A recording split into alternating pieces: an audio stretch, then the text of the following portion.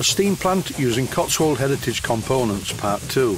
Cleaning the inside of the Cotswold Heritage boiler using Kilrock-K Descaler, which is formic acid, plus removing the boiler base and ceramic burner. I use this Kilrock-K kettle descaler in my acid bath. This Kilrock-K is formic acid and it's not very strong. In fact, the remains of last year's trick-or-treaters are still visible in my acid bath. Potentially this stuff could be dangerous if you don't use it properly and read the instructions. Time for a health and safety warning. The kettle descaler that I'm about to show contains formic acid, and if used incorrectly can be dangerous and become a serious hazard to your health. Read the instructions on the reverse of the bottle before use. I'm part filling a syringe which has a piece of silicone rubber tubing attached to it. Descaling this boiler is more or less the same as descaling the Willesco D20 steam engine boiler, but it's simpler as the boiler is a smaller unit and much easier to move around. Here I'm putting some Kilrock-K into the boiler using the syringe. Once I'd done that, I refitted the cap to the bottle and put it back in the cupboard. A quick note about using acid. Normally you would add the acid to the water, particularly if it's sulfuric acid. You've just seen me put the acid in first, but this is formic acid and it isn't as concentrated as sulfuric. With the Kilrock-K inside the boiler, I put the boiler in the sink.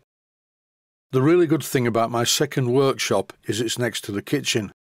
I have access to boiling water, hot water or cold water. In my main workshop I have to fill plastic containers with water. The next part of the job is fairly tedious. I don't do anything. I'm just sat looking at the boiler in the kitchen sink. You can see the odd bubble going up the water gauge. I went into the workshop next to the kitchen and ran the steam engine for a while.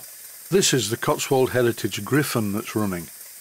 I also have a Cotswold Heritage Cirrus beam engine, and I'm thinking about making a special steam plant that will allow me to run one or both of these Cotswold Heritage models. The real problem for me with these steam plants that I build is they're too big. In fact, the partially dismantled steam plant that was sent to me from one of my customers in the USA is about the size of a small town. Well, maybe not that big, but it is big. The question being, once you finish playing with it, where do you put it?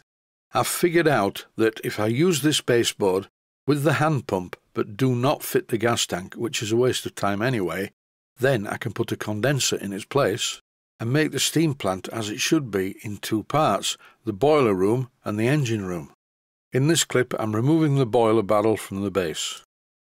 And once again, underneath the boiler, the bit you can't normally see, the serial number has been engraved. This is the view from the underside of the boiler. You don't normally see this because it sits on the burner, and here's the burner connected to the gas tank. I thought I'd just mention that you can't fill this type of gas tank with a normal butane aerosol type can. The nozzle isn't long enough. You need to buy one of these, which is a long extension that fits on a commercial gas canister. This is not butane, it's a butane-propane mix. The problem is you never want to fill gas tanks indoors. Here I'm showing me filling a gas tank and it's sat on a Land Rover tyre, which was one of a set of 4 that were outside my old workshop at the other house. I would fill the tank outside and then fit the tank into the boat. You certainly do not want to fill one of these tanks when it's in a boat. The gas, being heavier than air, sits in the bottom of the boat, and you only realise your mistake when you light the burner, and the gas in the bottom of the boat explodes. This is the ceramic burner which is fitted into the base of the Cotswold Heritage boiler. And the good news, this is the correct type of ceramic. The other stuff that's actually flat with holes in it does cremate very easily, but this type, which is knobbly, seems to work much better. This piece of ceramic is held to the burner very gently using one bolt in the middle.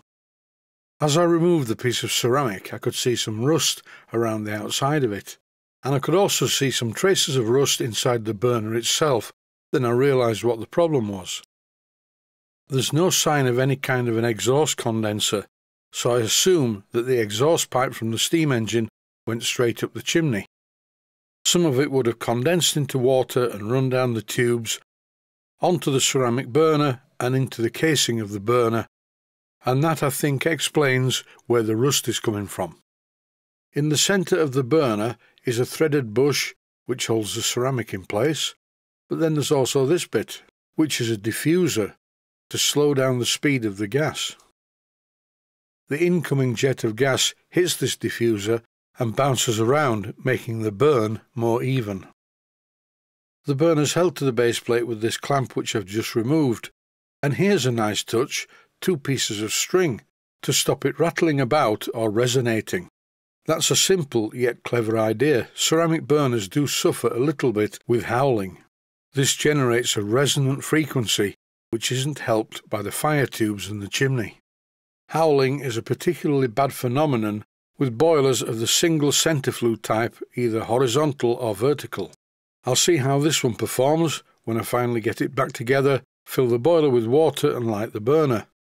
That is it for this one. Stay safe, stay healthy. Thanks for watching, and I hope you found it useful. Please take the time to visit my Mainsteam Models website and click on the section of the website that says Video Playlists. And by doing that, you can find other videos that you may like to watch.